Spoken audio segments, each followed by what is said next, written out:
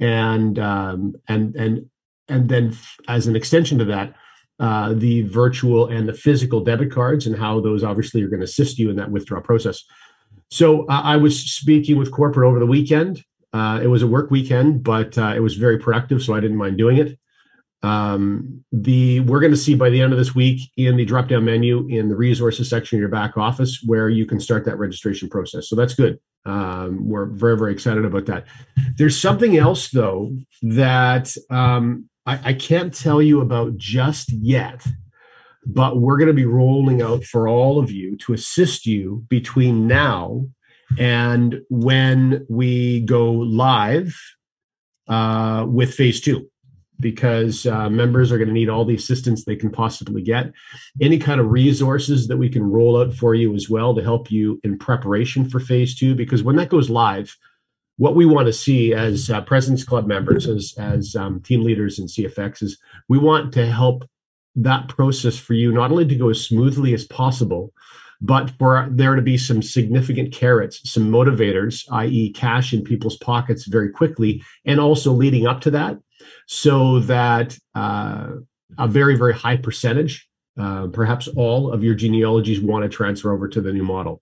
So we're going to be talking about those things too. I think I probably will be able to share some of those details as to how that's going to happen and how we can put some cash in your genes immediately. I think I'll probably be able to bring that up with you this coming Friday, because all those things are being put in place right now. So that's certainly something to look forward to. I promised I would give you an update regarding the virtual card. We've just discussed that. Of course, that's that getting loaded in the resources section by the end of the week. And presidents are getting on with corporate again right after this call to discuss a little bit more of the technical side of that, and if there's anything members need to know to make that a really easy registration and a smooth transition into receiving those virtual cards, understanding how the virtual cards are going to work, all the bells and whistles and the features that you're going to have, how you can utilize them to use resources, money that you have sitting in your back office right now.